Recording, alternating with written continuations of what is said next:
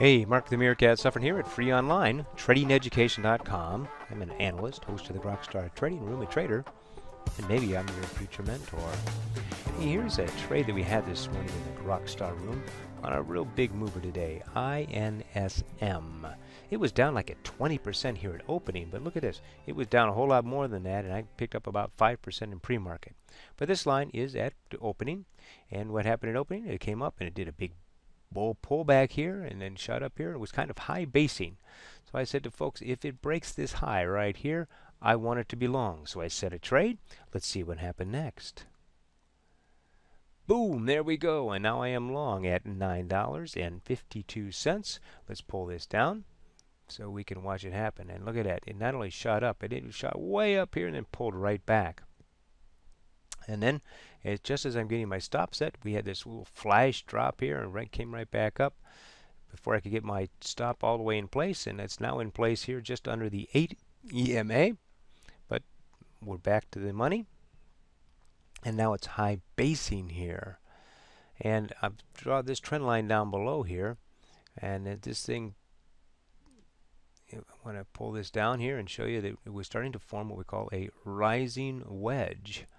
And I was beginning to become very nervous because the rising wedge is bearish. So I'm keeping my stop fairly tight here, just underneath this trend line now.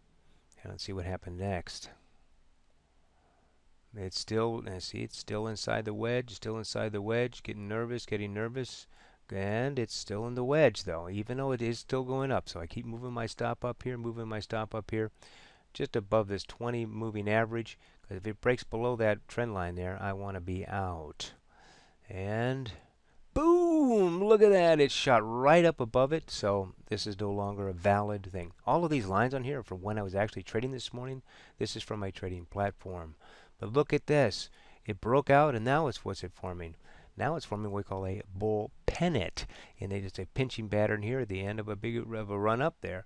I mean, this run up here represents what, about 4% jump there. So it's in there, it's inside there. So bringing my stop up here just underneath the 8 EMA. Let's see what happened next. It's going up. Already broke out from there, And this is the high of day there, and it's running along that way. And at this point, just didn't want to break this $10.20 mark. So I went ahead and I took out half here at $10.19 for 7% on the first half. All right, let's pull this down and see what happened next. Boom! There she goes. She finally broke out above that 1020 area and went all the way up here to 1060 and then pulled back hard here. And again, I'm moving my stop up just underneath the 8 EMA here, and it's starting to form another symmetrical triangle up here. And it's just starting to form it, and you see as we go along here, actually I drew those in at about this point, and I was pulling my stop up underneath the 8 EMA, and then right here, I'm sorry, the 20 moving average, and then right here it broke below and got me out at $10.50 for 10.9% on the second half.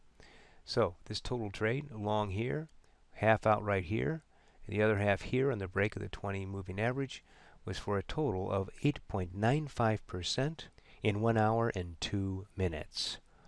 Hoo-ah! Yeah. But, these may look like a lot of lines, but I'm actually drawing these while I am trading. Well, this is Mark the Meerkat Sufferer. I'm just here to tell you that as a trader, we must focus always on doing what is right, as opposed to being right.